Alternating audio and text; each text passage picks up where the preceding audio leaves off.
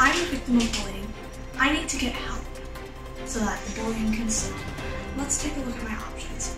I could 1, tell a trusted adult, 2, fight back, or 3, let them continue to bully me, which wouldn't be that great.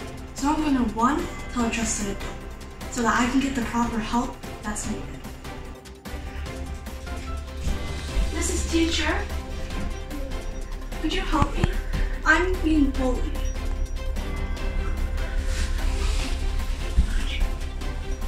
Bullies, stop! You're in trouble now. I'm sorry, Hidden Bully. Will you forgive us? Sure, guys. Here's your books back. That's my favorite book. Oh my god. Oh my god. We should be friends. I want to be besties. We're all best friends now. In that skit, we see that you should always try to get help from a trusted adult when you're being bullied, because they will most likely help you. Next, we have the weather with Tony. Information, Bob. It's very cloudy with smoke from cigarettes.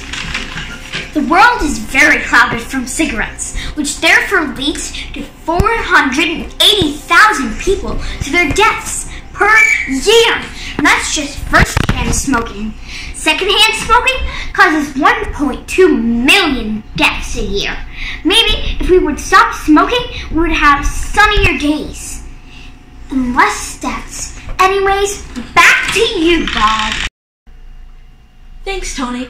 We would like to put out a special thanks to Constable Fitzgerald for teaching grade 6 all the things covered in this news broadcast and more. Now to the use of harmful drugs. And John has got news on that story. Thank you, Bob. Now I'm here to talk about harmful drugs. There is some harmful drugs are crack cocaine, also heroin, but any drug can be harmful if you overdose, and some people overdose so much they die. That's all from me. Long pause. That's all for today. Come back tomorrow for some more news.